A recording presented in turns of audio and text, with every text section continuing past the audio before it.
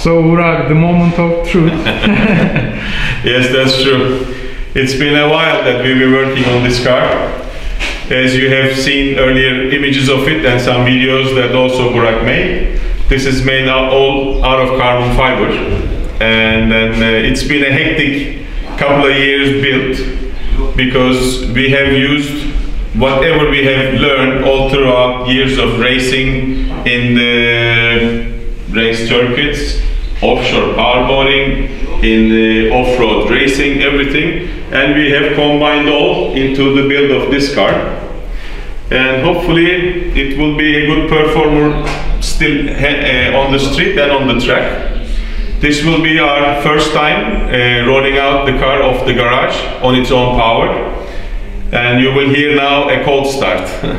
And thanks for having us. No problem, with pleasure.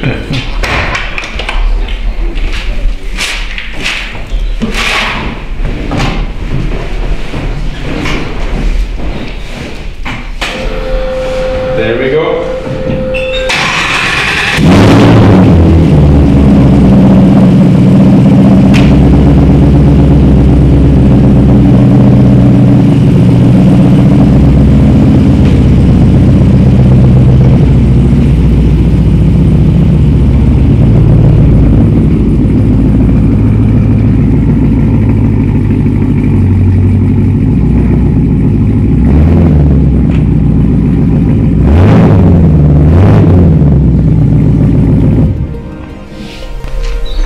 Let's knock on wood.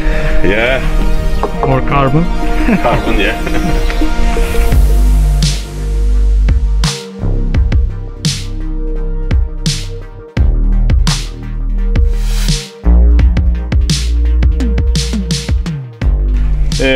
This is one of a kind 1974 Corvette convertible, and it's all made out of carbon fiber.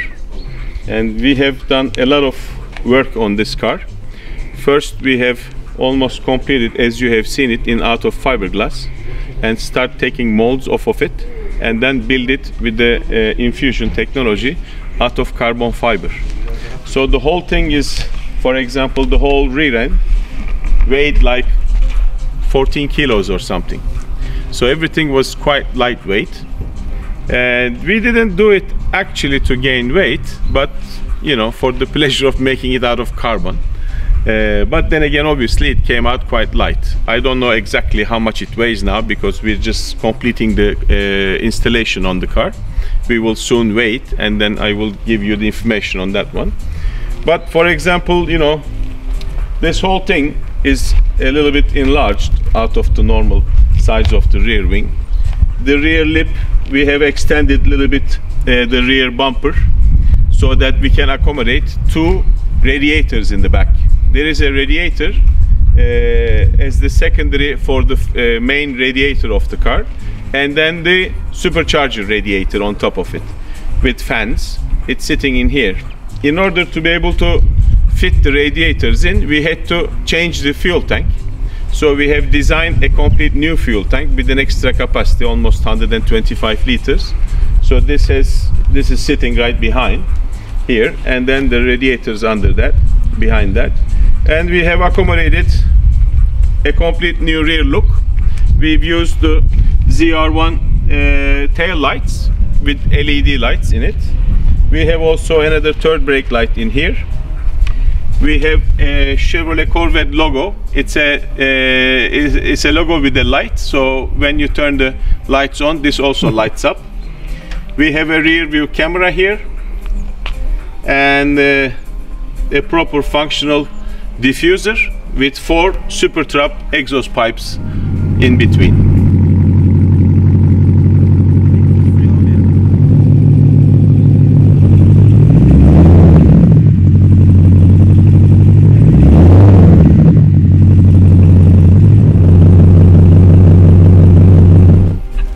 This is more or less how we built the back.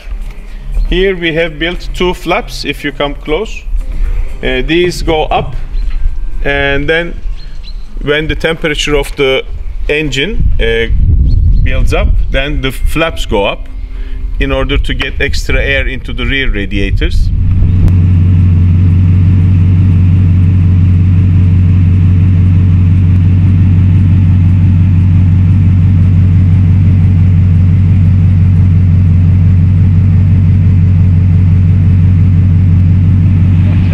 And we also have air channels coming through the doors.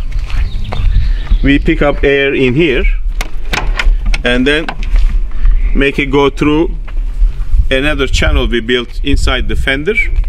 We pick up extra air in here and then we channel it into the radiators in the back.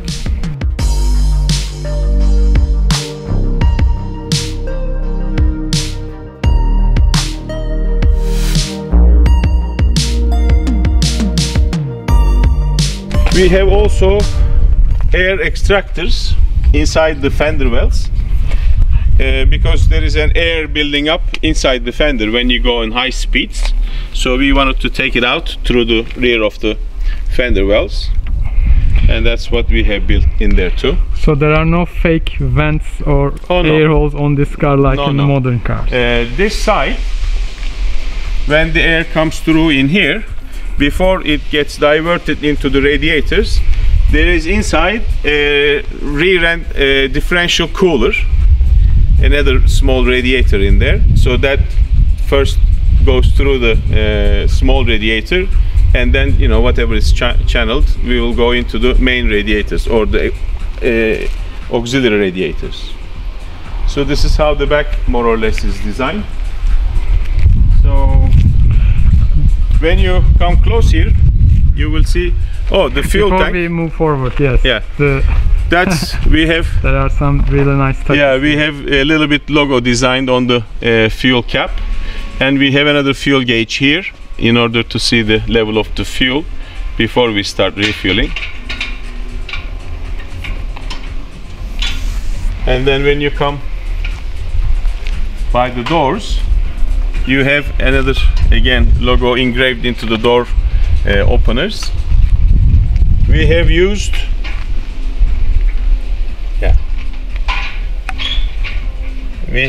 a small aerodynamically designed box in order to put a rear view camera instead of the mirrors, and we have incorporated a signal, turn signal underneath that. So this is like, you know, very aerodynamic, let's say. And we have here the baseboard, which also has an intake for rear brake cooling. There will be ducting into the rear brakes.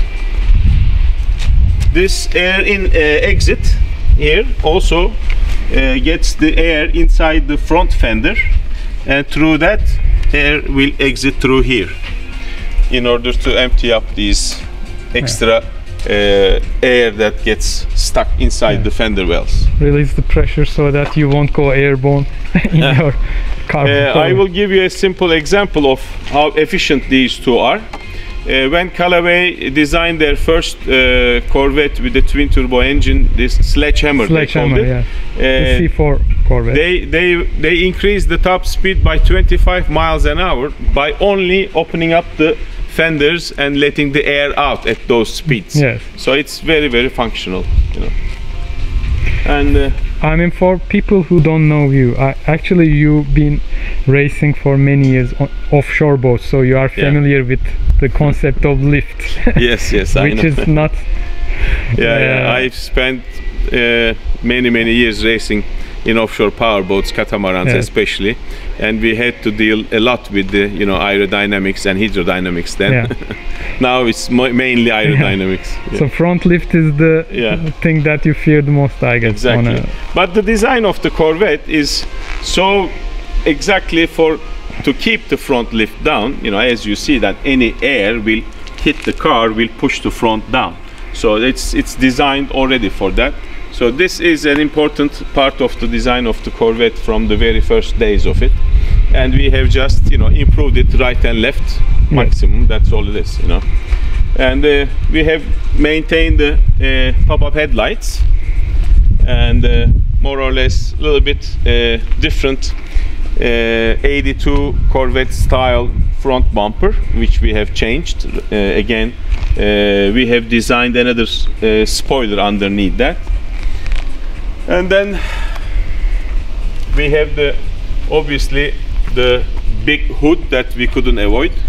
This when you put the big engine inside, you have to either leave the engine sticking out of the hood or just design something that takes the engine inside. And then that's how we could sort of try to hide as much as we can. You know, we have designed an air box inside the hood that takes the air straight into the engine. With this air box, hopefully the power will go from 755 to 780, as mentioned in the Chevrolet racing book. So this car will have 780 horsepower available when you want it. And it has a 10-speed transmission behind it, so it's going to be a fun car to drive once we get it out on the street. You know. And the engine is crate engine LT5 from GM. LT5, yeah, GM. Untouched. Brand new, yeah. Yes. Untouched. We don't want to. I don't want to touch it. I wanted to keep it as original as it can, so that less headaches, no problems as it goes. It's a dry sump engine, so we had to modify the firewall in order to accommodate the dry sump, and then we had to do a lot in order to get this engine into this car. I mean, not only the engine, everything else. Obviously the transmission is bigger, so we had to redesign the transmission tunnel inside the car. So things really we did a lot of cutting and chopping of this on this car, but finally they all came out quite nicely.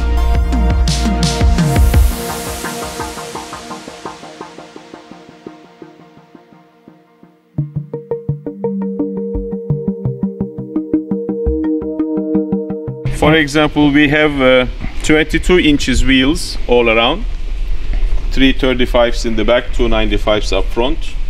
We have SLS AMG Mercedes brakes up front and rear. I mean, the size of the rotors are like 16 inches. That was the wheel size for us 10-20 years ago. Bigger than the original wheels. Exactly. And then the hardtop, we also played a lot with the hardtop.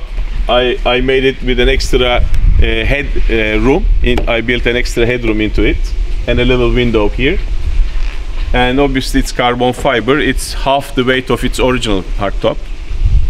And then to give you an idea about the weight of the carbon fiber parts that we used in this car, the whole door skin, the outer skin of the door, without the metal part inside, just the door, weighed 1.2 kilos when we when we pulled it out of the plug. I mean, so everything is quite lightweight.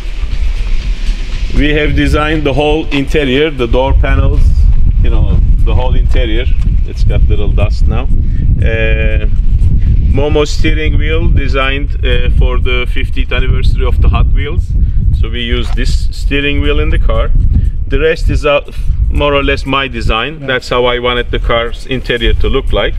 But just one thing with the steering wheel, I mean, I love how you have adapted the original horn cap from the exactly. Corvette. So we put the two Recaros in it and some extra seat belts from Sparco.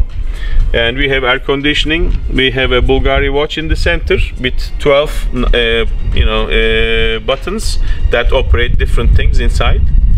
And we have a very, very strong stereo system built in. We installed an iPad inside, so we can use for everything else. I mean, you can put music, navigation, whatnot. And we also put a small pad to charge the iPad, wireless charger. And that's about it, more or less. A very strong stereo system from Focal. When you're sitting on the driver's seat, and then you wanna take it out to the track, and you want to obviously see these gauges in just a simple look. So that's what you do. This way they will come towards you, so you can have a clearer view on the gauges. How about that? It's crazy. Yeah. Just one of the crazy details. Once you are done, they will go back. Yeah. So what do you have here? Like oil temperature? Yeah, we have everything more or less. We have air fuel ratios, the fuel pressures, the volts, the transmission temperature, oil pressure, oil temperature, and the brake temperature. So you also want to closely monitor your brakes when you're on a racetrack. So you got all of those, and this is the GPS speedometer, and then you know the antenna is right here. So once you are out on the track, you can use all those information.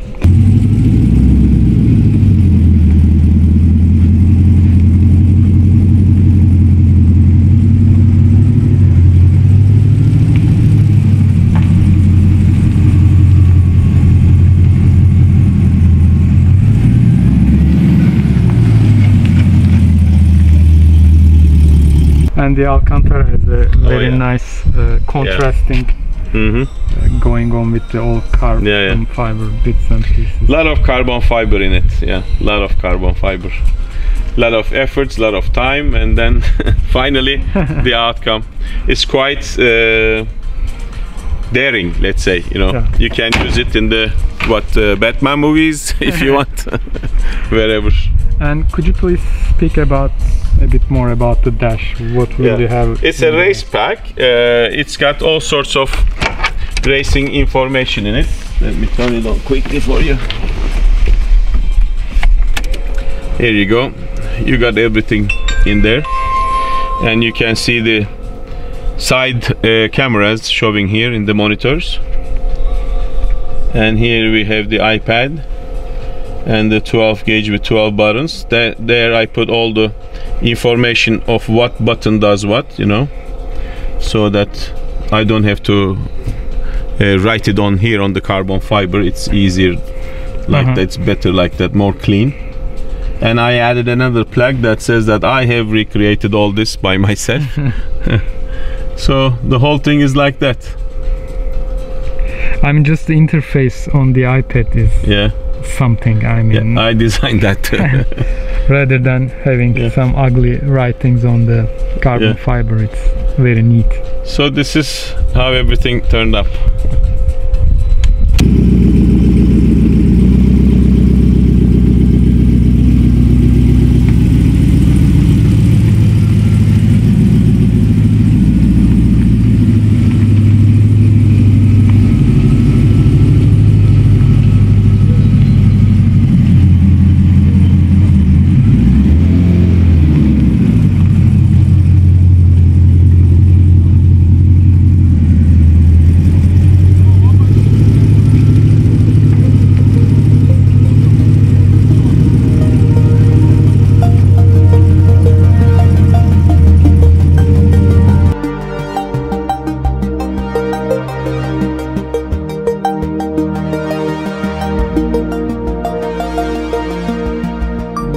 This is a race boat actually that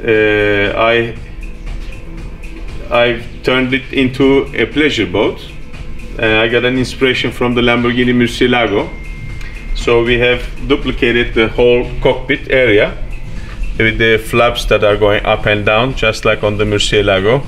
We have also duplicated the rear engine hatch on the car into the boat, and we have clear engine room covers so you can see the Lamborghini is inside. It's a 43 feet catamaran which can run easily 160 miles an hour. It's now for 5 people. It's got complete Lamborghini interior. We have duplicated the whole interior. So we have put 2 seats up front, and then we have replicated another 3 seats for the rear passengers. So we have now 2 hatches to go into the boat, one for the rear seats, one for the front. So it's got full Lamborghini interior, and then Lamborghini engines, and then the Lamborghini boat, more or less, design. And also the Lamborghini nose, as I can see. Oh yeah, exactly. Everything is there. But of course, just 1 minute of talking won't do justice to this speed. I know, but you have to go out all the way to Barton to see the boat, because it's sitting in the factory site there. Wouldn't be a problem for me. Or maybe once summertime comes, we will bring it in here, and then we will do another episode with this one. Okay. Okay.